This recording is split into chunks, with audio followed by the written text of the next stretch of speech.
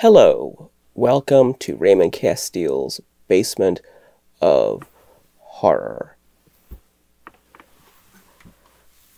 What are we going to talk about today? Oh, I know. We're going to look at a new toy. I got this box in. So let's take a look at what is inside this box. I did peek into it earlier just to make sure that it contained what I thought it contained. But I just gave it a little peek. I didn't go any further than that. So let's see, what do we have here? I don't buy many new toys anymore. Hardly any. I'm really not that into new stuff these days. Well, we got some white tape, whatever that is. Lots of paper. Oh, here we go.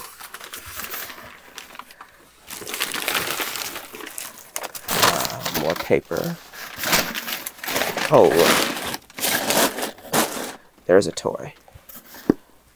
Let's put this over here.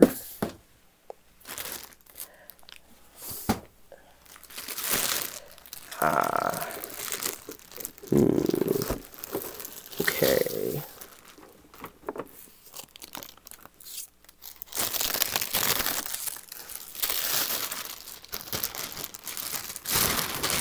I want to keep that. All right. What do we have here? It is the new NECA Munsters set. The NECA Remco-style Munsters set. Let's take a look here.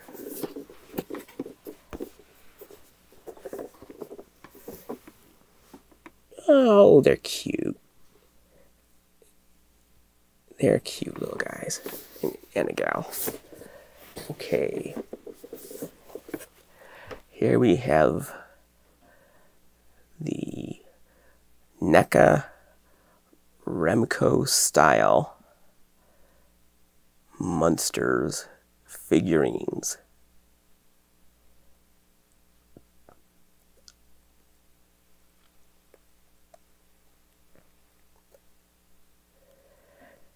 There's Lily.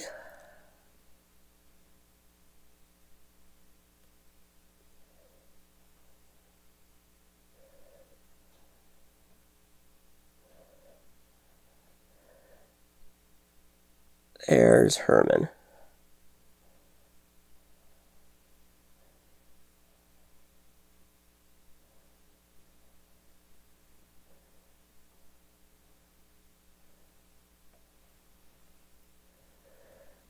And there's the Count, also known as Grandpa Munster. But in this movie, he's not Grandpa yet.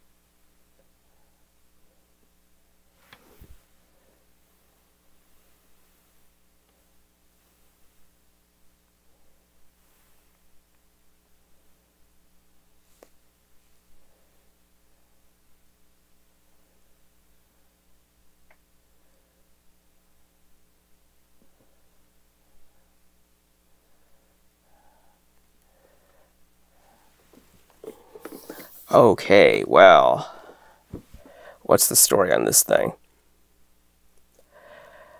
First of all, these figurines are based on the new Rob Zombie version of the Munsters. Rob Zombie, in case you hadn't heard, Rob Zombie has made a new film, a new film adaptation of the Munsters. And it's on streaming. I watched it on Amazon Prime.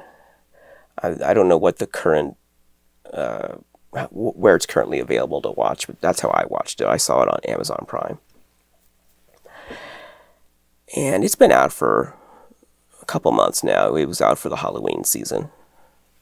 But this just came out, and this is the first merchandising I've seen in person for the Rob Zombie Munsters. And as far as toys are concerned, this is the first toy I've seen.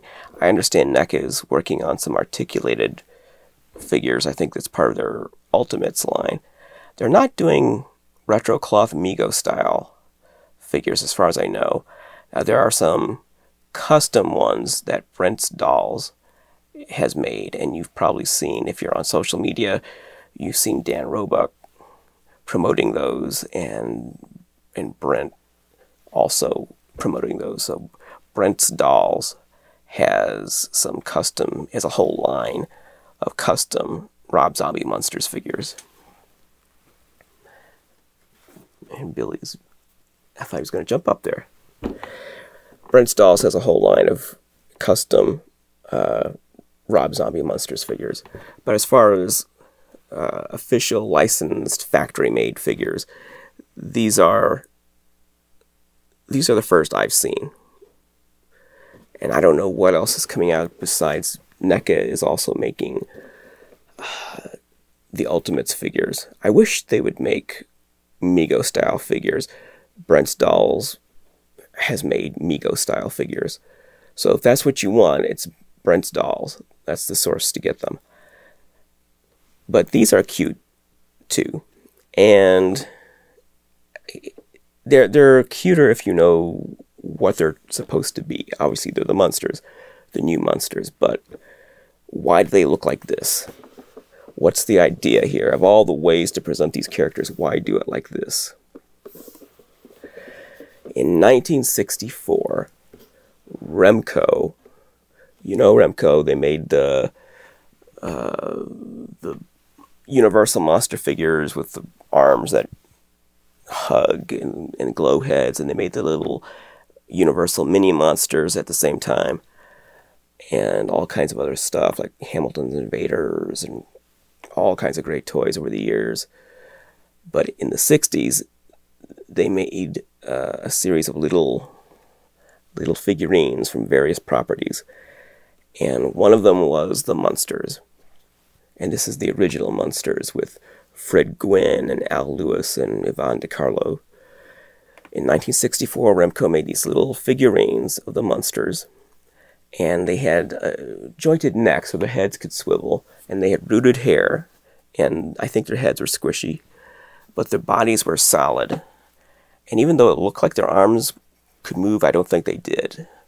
I've never owned the Remco 64 Munster set. They also made the Addams Family in a similar style. They made all kinds of toys in that little big head sort of a style. Big head with rooted hair, squishy head, but then a small, solid PVC body that didn't move. It was just a static pose. And they were about so big. They were as big as these. And they came in little window boxes.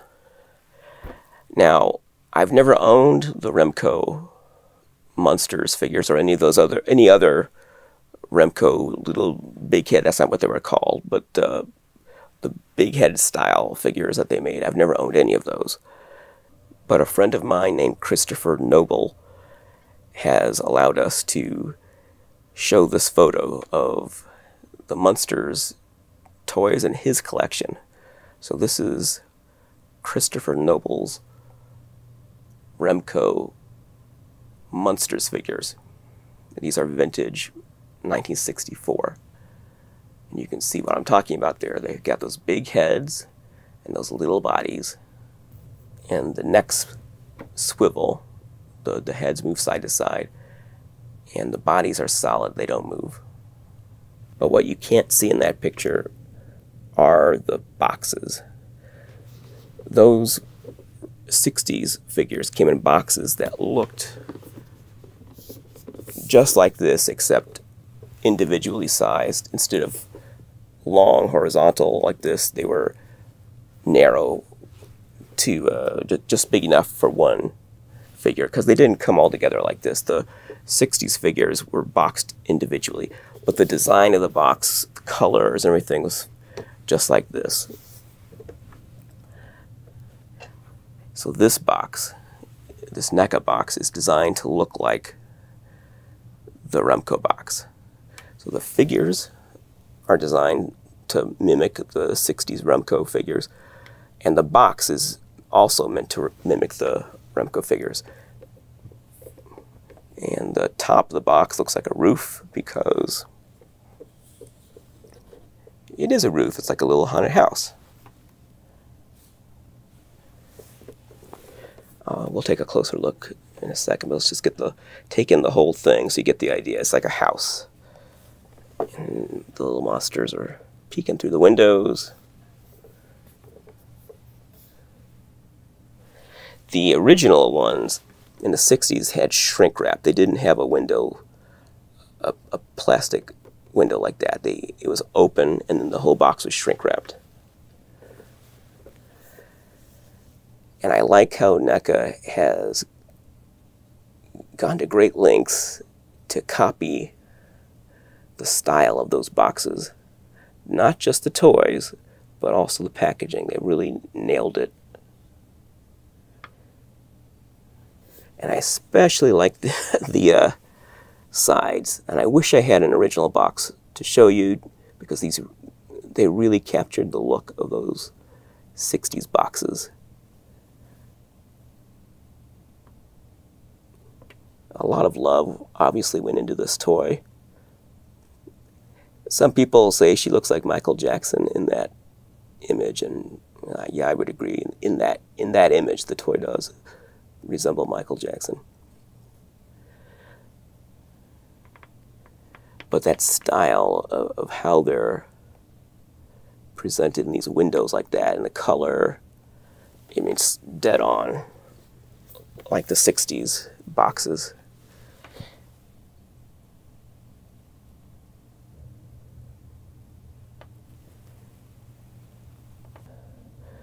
Here, they have the same three characters presented the same way. I think it's different on the 60s boxes. I don't think the sides are identical. They both have the same windows. I don't know if they have the same three characters in the same position like that. So here's the back of the box.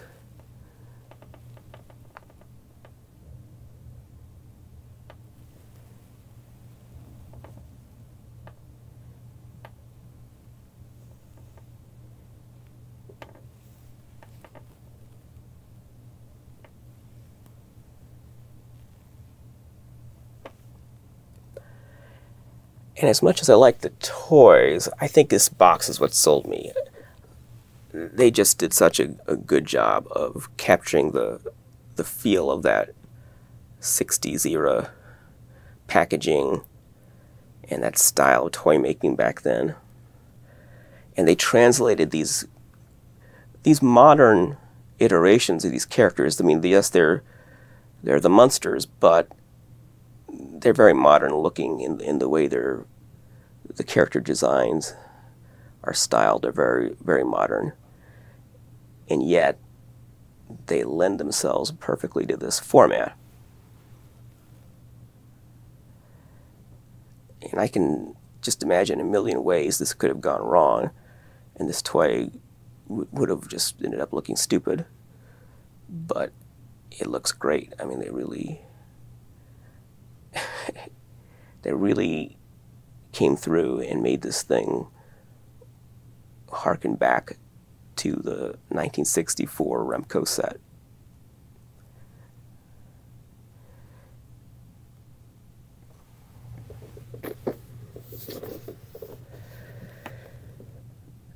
And I like the vivid sculpts, particularly, I think Herman really stands out in this set. Just his expression, his eyes. I think they really captured that characterization. Now, as far as the characters in the movie, obviously the Count, if you've seen it, Dan Roebuck as the Count steals the film. I mean, he's the main attraction as far as I'm concerned. He's the reason he's the reason you, figuratively speaking, you buy your ticket. I mean, it's not in a theater, it's on streaming, but he's the reason to watch the movie. Everyone's good, but he really steals the show. And his figure is fantastic. I mean, it in that format, it really captures that character. Now, the Lily figure, I think it captures, so Dan Roebuck plays the Count. Jeff Daniel Phillips plays Herman Munster.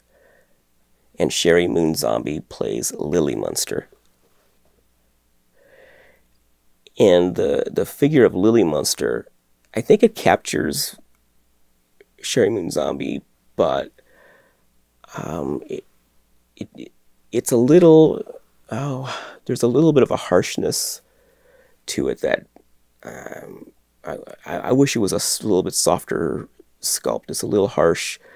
She doesn't look that, I don't know how to describe it, that harsh in the movie. She's very beautiful in the movie, and this sculpt is a little harsh looking. But that's fine for the more monstrous characters, Herman and the Count. It's difficult to capture female monsters because it's such a delicate balance.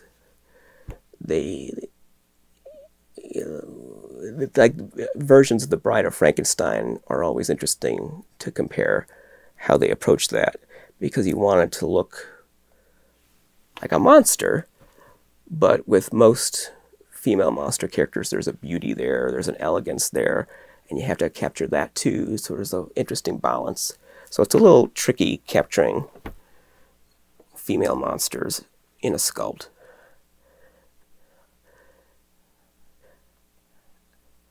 As far as the characters are concerned, yeah, my favorites in the movie is the Count. He really steals the show.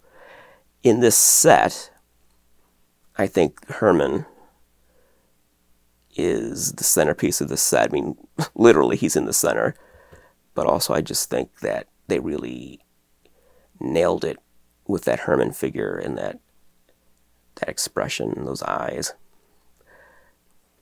But the Count, they did a great job of translating that character into this format, which must have been really, really tricky to make it look vintage, like 1964, and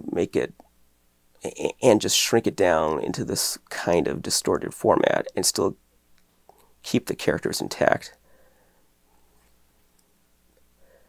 Now, looking at her on the camera here, she looks really good on camera. So maybe to you watching, she's going to look a lot better than she did to me looking at her with the naked eye. Because looking at her right now, she looks great on camera. And very vintage. She definitely has a vintage look. So yeah, like I said, I'm not buying a lot of new toys, but I bought these because I saw the previews of this set, and I just thought, wow, they really captured the characters, but also that 64 Remco aesthetic. They captured it with the toys and with the packaging, and yet I don't feel like it's a ripoff of something from the past. Like sometimes with Super 7 lately, I felt like some of the stuff they've done lately, like the Luminator monsters and some of that, some of it just feels wrong. But not this. And NECA doesn't really do a lot of that. They did again with Remco, they did the Remco-style Universal monsters, the big one, like Frankenstein, Wolfman, Mummy, on Remco-style cards. And now I'm wondering, do they have some kind of relationship with whatever, if Remco exists as an entity? I don't think it does. Remco is Azrak Hemway International. I don't know if that company legally still exists. Does NECA have some relationship there? I don't know, because they did those big monsters on those Remco cards, and now they did this in this Remco box. So they're really on a Remco kick, recreating these Remco toys, like updated versions of Remco toys. So I'm wondering if it's just that they're a fan of Remco, or if there's something more going on.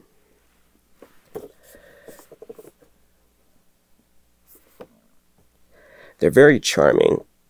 I don't know if there's any posability. Like, I'm looking at Herman and his arm up like this. I'm wondering if that arm moves. I don't know. The originals didn't move. Let's see what these say here.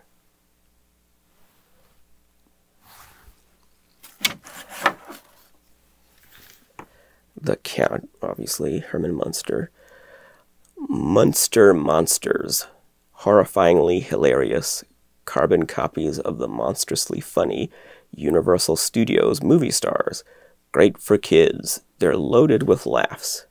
Lily Munster. And that language reflects the language that was on the original sides of the original boxes. And then there's some credits on the bottom of the box. Let's hold that up so you can read them if you want.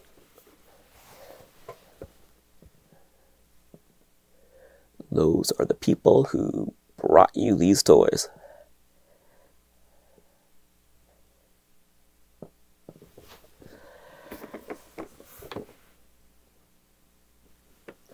Well, I thought these were really charming, and I'm glad I bought them. I'm not taking them out of the box, no. I think I should say a little more about the 60s toys. I was looking at pictures of the boxes, and unfortunately I don't know anyone who I know. I mean, among the collectors I know, I'm sure there are some that have boxed 60s Munsters figures, but I don't know who they are to reach out to them in a timely manner and try to get photos. I have held in my hand the vintage Munsters figures several times over the years. I've had opportunities to buy them. In fact, earlier this fall, I was considering buying a set just so I could do this episode in a more complete way and show them to you. But the price just defeated me. Depending on, I've seen all kinds of prices. I've seen them, the original ones, loose between $100 and $300 each, depending on condition, or really just depending on the whims of whoever's bidding that day. And in boxes, they seem to be around $1,000 each. There was a Lily that went for much less, but I think that there were some issues with that packaging, so maybe that's why she went for less. There was a Herman that sold just over $1,000 in a box. And I didn't see a Grandpa Munster in a box that sold recently. There are several in, well, not several, there are some in repro boxes. So if you go to eBay to try to buy the originals, read the descriptions carefully, because there's some really, really nice repro boxes out there, and the way some of these things are described, it's kind of tricky. You have to read the descriptions all the way to the end and know what you're buying. So look out for that. But, you know, they're expensive. And even when I started collecting, they were already expensive. Back in the 90s, they were already expensive. They haven't really gone up very much in value. They've kind of stayed the same for the last 30 years. But they haven't gone down. They've never been affordable. So I probably will never own them. I mean, I like the Munsters, but I don't particularly collect Munsters. I don't have hardly any Munster stuff. I used to have the talking Mattel Herman Munster doll in the 90s. I don't have him now. I would like to get that again. I really like that doll. I want him in a pristine box. I want him in not a repro, but a perfect box. And I want the doll unused. I don't really care so much if it still talks. It's a pull string. If it's been sitting in that box for 60 years, it probably doesn't talk. That's okay as long as it's not worn out. It's just you know, if the internal mechanism just doesn't work anymore, whatever. I'm more concerned with the toy being unused, pristine, beautiful, the box being beautiful. I just want it in perfect, beautiful condition. I'd like to have that talking Herman. That's really the only Munsters toy that I'm really interested in owning someday. I had a rough one in the 90s and sold it. If it had been mint, I probably would not have sold it. I'd like to get a minty boxed talking Herman one of these days.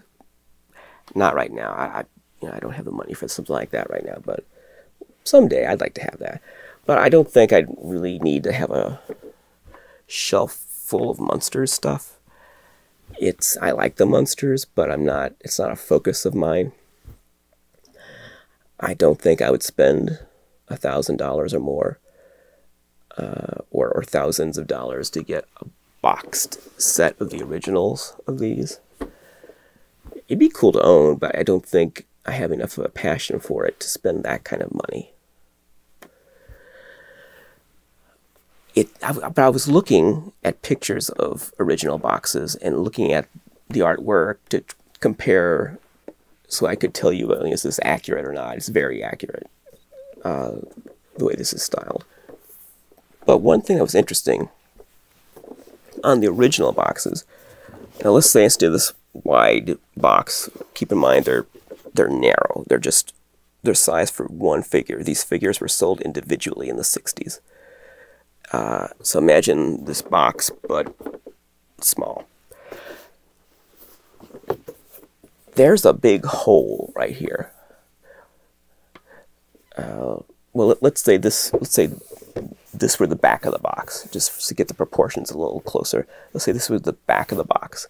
This lower half is open. It's shrink wrapped, but if the shrink wrap were not there, it would be open. There's a big hole, and in that hole, there's a little white square, and you can see the rubber bands that hold the Remco figures in place. You can see the back of the insert.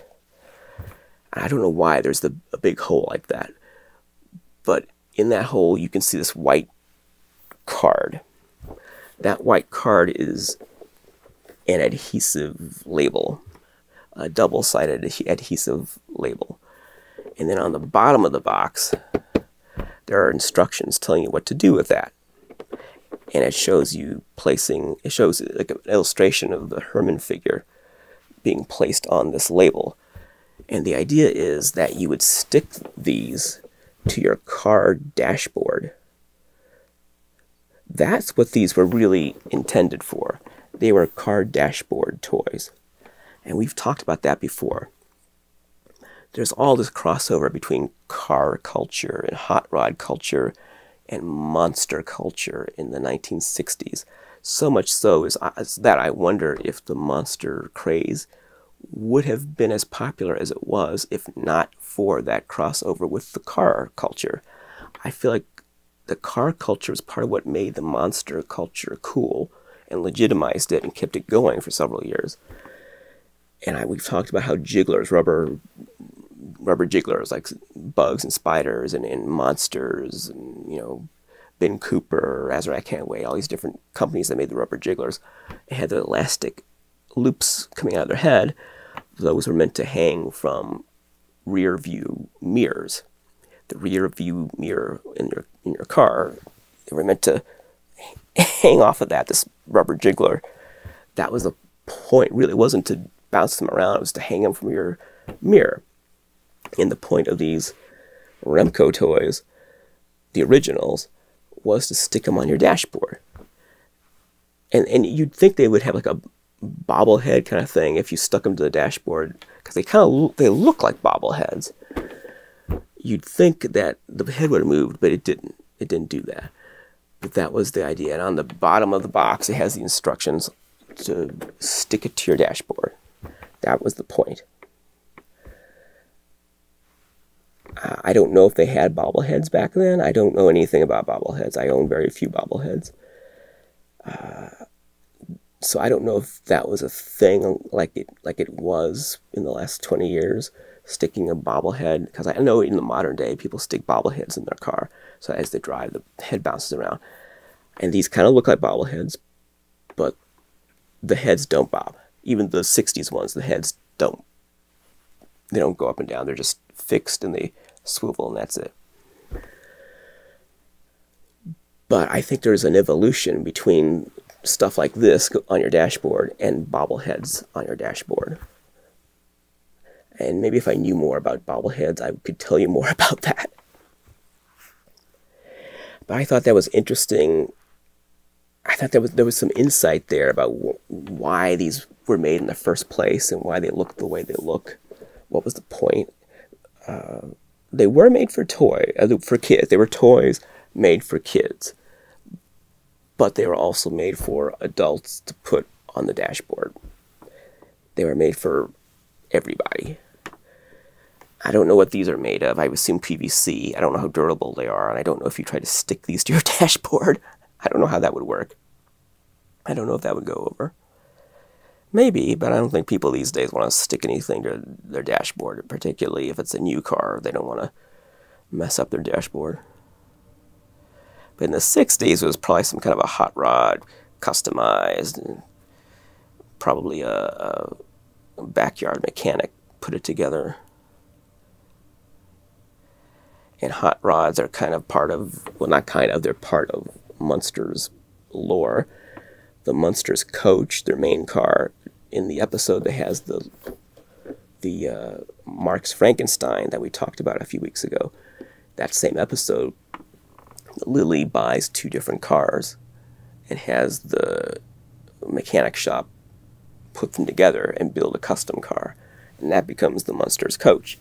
And in the movie Munster Go Home, Grandpa Munster, if I remember correctly, makes the Dragula. Now, I could be getting that wrong. The Dragula's in Munster Go Home, and I think it was introduced in that movie. Am I wrong? Was it introduced on the show first?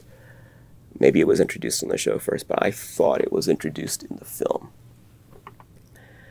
And that Grandpa was the one that put it together, or had it put together. I could be wrong about that. But definitely we have these 2 hot rod cars, the Munster's coach and the Dragula, Grandpa Munster's Dragula, that Herman drives in a race in Munster Go Home. So that culture is part of the Munsters, the hot rod, dragster car culture. And because of the theme, the musical theme for the show, surf culture is also part of the Munsters. It was part of the surf craze because it had a surf theme. The Munsters theme, that's surf music. So there's a lot that goes into this, but this is the Rob Zombie contemporary Munsters. And when it came out earlier this year in the fall, it got a lot of hate. For a while, it was overwhelming. The social media just blew up against the movie. It was the butt of a million jokes for a while before it came out. I think once it was out, then this criticism died down because a lot of people liked it. A lot of people watched it and said, hey, this ain't too bad. And also, but more than anything, I think people understood the context of the film. I think earlier people got the idea that it was a $40 million theatrical feature film. And I thought that too. I didn't know better. I was like everybody else. I thought it was a $40 million theatrical film. And as time went on, the way it was being promoted did not feel like the way you promote a $40 million theatrical film. And I think that disconnect fueled a lot of the early criticism. People didn't know what to make of it. They didn't know how to respond to what they were seeing. There was something wasn't quite right. Something didn't fit. And if it had been better promoted, I think that would have head off a lot of that criticism. I would blame the promotion. It was,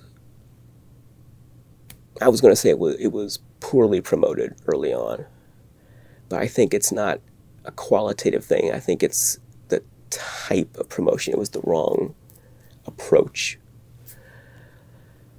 Well, I mean, I don't want to go too far into that, but once people knew more about the film and they knew it was produced for streaming and it was not a $40 million production, it had a very modest budget, and they started to get the context of the whole thing, what this production was and what it was trying to do, then I think they got it. Then I think it clicked.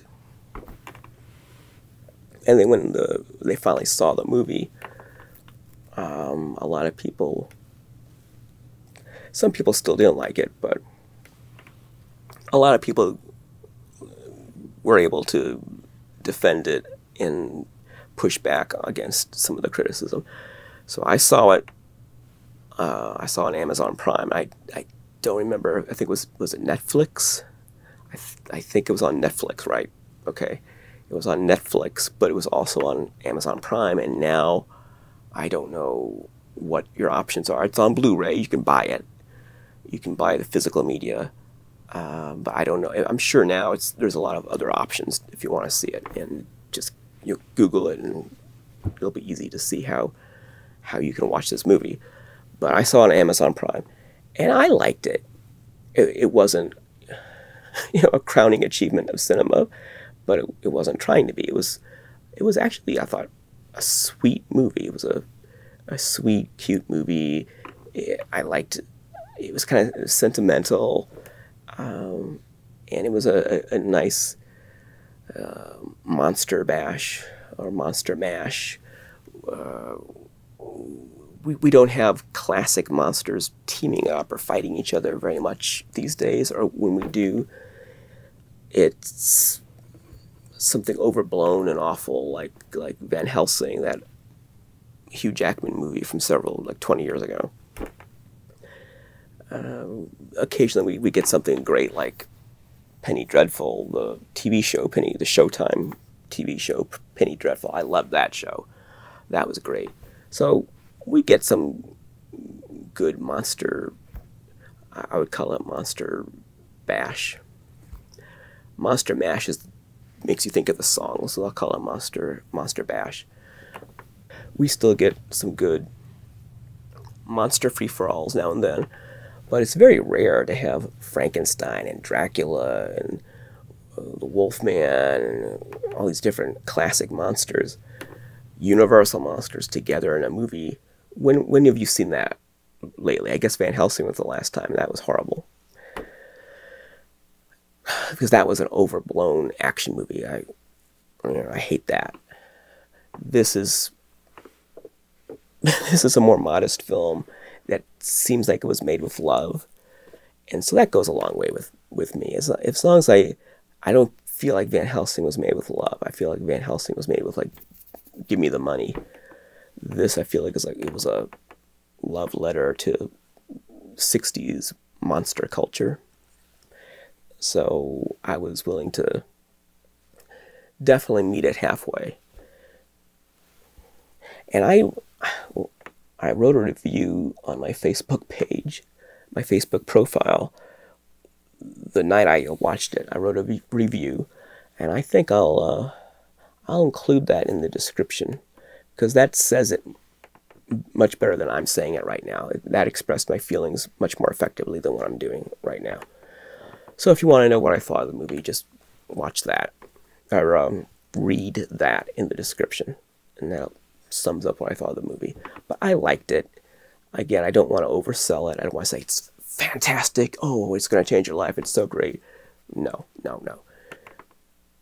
But it's a fun movie. It's actually, I thought, a very sweet movie. It's a sweet, fun movie with classic monsters. So I liked that he went back to the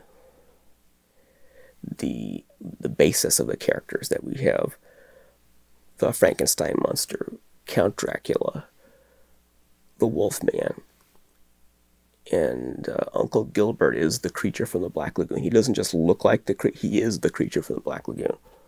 So on and so on. And Grandpa Munster is never even called Grandpa because he's not a grandpa yet. Herman and Lily don't have any kids yet. He's the Count. He's Count Dracula. And it's been very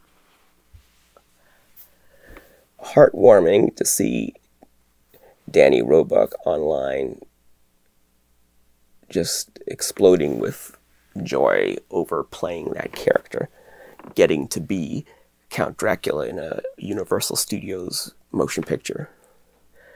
He's been on cloud 9 for months, and he's been expressing it in social media every day, constantly. And it's been a hoot to see him so happy about that, and obviously that was a life milestone for him to get to play that character.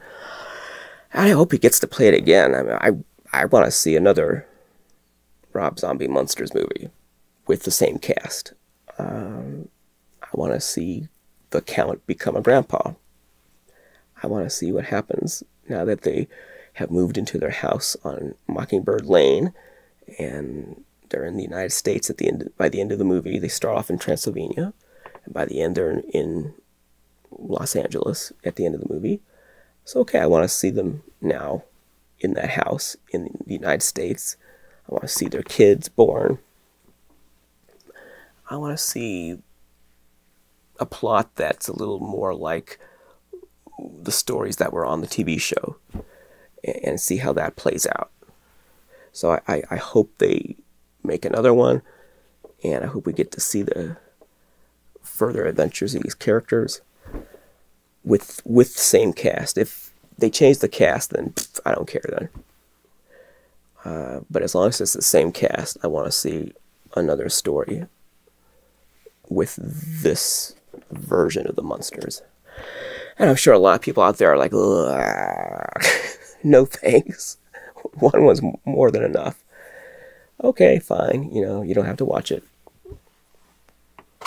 And, there's a lot of contemporary pop culture that I can't stand. In fact, probably most of it I can't stand. But this was something that I felt like it caused no harm. No one is going to say that it's the same continuity as the original series. It didn't retcon the original series and turn the characters into something they weren't. It's its own thing in its own universe. And that's fine. I had no problem with it. It wasn't like it wasn't trying to subvert expectations and take something we love and deliberately spit on it and say, oh, you like this, do you? Well, how do you like that? And that? And that? Which I feel like a lot of modern adaptations of legacy characters and storylines, it feels like they're made by people who despise the original films and shows and despise the people who like them. I don't know why studios spend millions of dollars to produce that kind of negativity, and then are surprised when they're met with negativity. Well, of course they are. What did you expect? When you try to destroy something people love, they're going to be upset. But I don't think that's what happened here. I think that we have a well-intentioned adaptation of something, and you can have different opinions of whether you like it or don't like it, but I feel like it does no harm. If you don't like it, that's fine. You can set it aside, and you can enjoy the Munsters or any other, there's been several versions of the Munsters. Any other version of the Munsters you can enjoy just fine. You can take it or you can leave it. And I really feel it's just, it depends who's the motivation behind whoever is making it. And if it's made with love, I think at the very least will do no harm. You might not like it, but it does no harm. When it's made with a feeling of superiority to the original or to the earlier versions, or a feeling of contempt toward those earlier versions, or contempt towards the people who are fans of those earlier versions, then it does do harm. It does harm to the art, it does harm to the culture, it does harm in many different ways, and we've seen the cultural results. We've seen fandoms torn apart. And I feel like some of that is not accidental. I feel like there's people who for some reason want to tear people apart, want to divide people. I don't know what that's all about, but it can't be an accident. Some of the stuff is so calculated. And the people who are making it are so smart, they're not dumb enough to not know this is going to happen. So it makes me wonder what is going on. And early on, I feel like maybe some people thought this was tearing people apart because of the reaction. I don't think that's what was going on. I don't think that's what was intentioned. I don't think, and once it came out, I think that all quieted down. I think people saw that, like it or not, it was made with love. I think they saw that. They may not, even if they didn't like it or didn't think it was good, it was well-intentioned. And when you feel that something's well-intentioned, I think that goes a long way. Sometimes people who say their intentions are good are lying. But not in this case.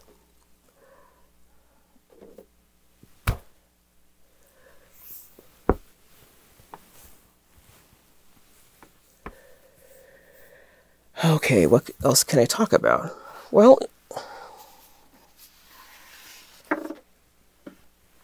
have you got this yet?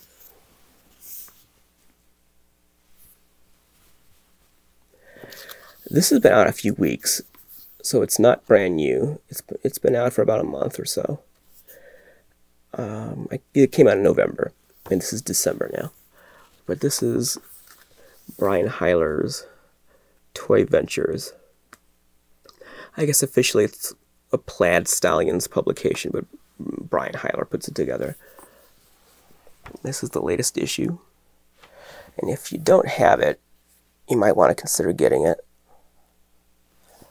It does have something by me in it. Well, it has this lovely Telco Motion that's, I would call it like a checklist.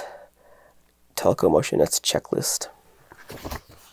It's a rundown of all the different large motion that's the Telco made, but I didn't write that. That's not my contribution, but it's something significant that people who watch this channel might want to see. But I have something in here.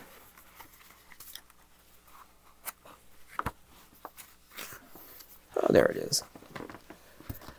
Here's my contribution. This Incredible Melting Man article about the Collegeville Incredible Melting Man Halloween costume.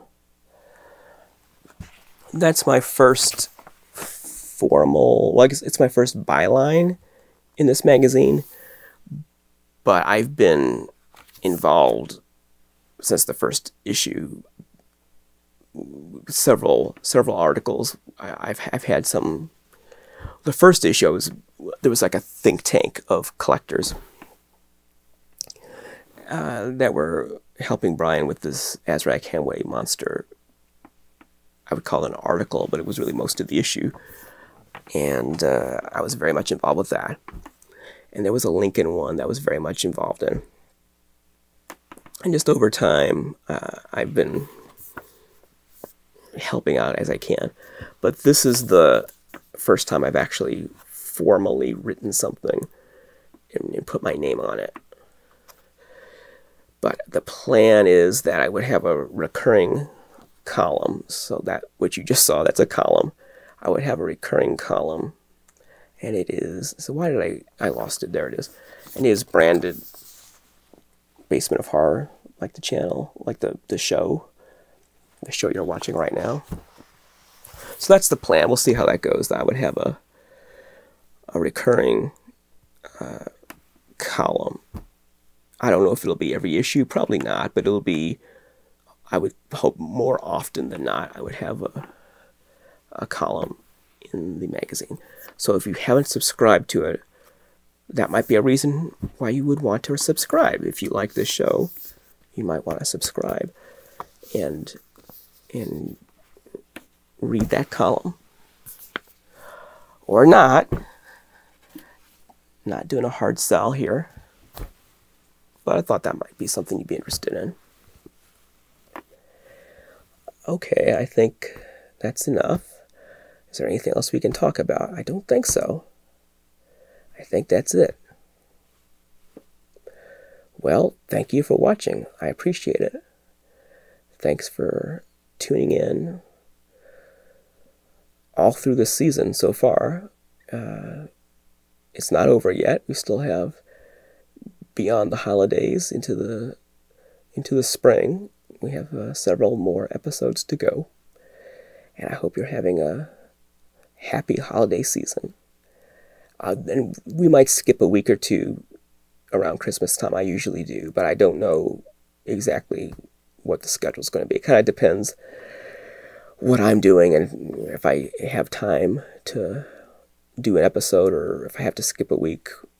But historically, around Christmas time, there's a week or two, or December, January, that I don't have episodes. So don't worry if there's a couple of weekends that you don't see me. I'm not dead. I'll be dead someday, but I might be dead. I don't know. I hope not. I hope not. But if I'm dead, you'll probably hear about it. Watch social media. If anything happens to me, that's where you'll find out. But most likely, I won't be dead. I'll just be taking a little holiday break. But I think I'm going to do one more episode at least before that. So don't panic. Don't worry. You'll see more of me. That's it. Thank you very much. Until next time, the one who dies with the most toys is dead.